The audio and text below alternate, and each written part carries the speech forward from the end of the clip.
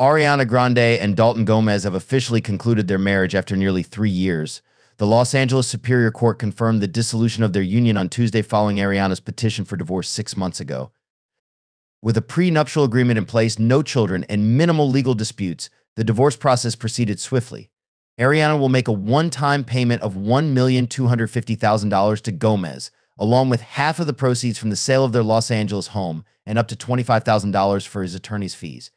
Citing irreconcilable differences, the couple, who began dating in January 2020 and tied the knot in a private ceremony in May 2021, went their separate ways in July 2023. Since then, Ariana has sparked controversy with her relationship with Ethan Slater, her co-star in Wicked. Slater, who filed for divorce from his wife in July, is now romantically involved with Grande. Speculations arose regarding the cause of the split, with fans dissecting lyrics from Grande's song Eternal Sunshine hinting at infidelity. Despite efforts to salvage the marriage, including a reported trip by Gomez to London, the relationship ultimately came to an end.